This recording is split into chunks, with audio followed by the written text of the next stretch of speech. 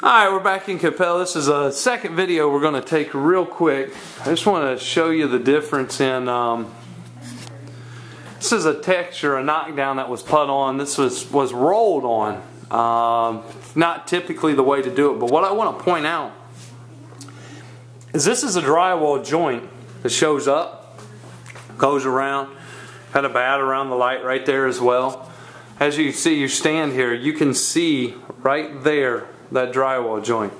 If you don't properly prep these ceilings before you scrape the popcorn, what happened here is the popcorn got scraped off and then a knockdown, type of knockdown got put on. It's a rather big one. It was rolled on, which isn't usually an acceptable way to do it, but you know, it's whatever somebody would want. You know, texture's kind of, you know, see it in your mind and put it on. You can do it however, but you still want to take care of joints like these and not have these show up. So we're going to redo this ceiling and the rest of the ceilings in the house that were done like this.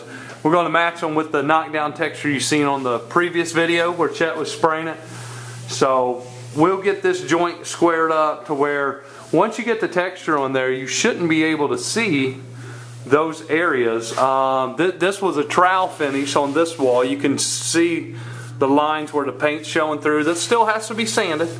Let's see, we have some blade marks here, but now this is a smooth wall, so we've skimmed it out, so now we can put a texture on top of it. And we did that in the other rooms too.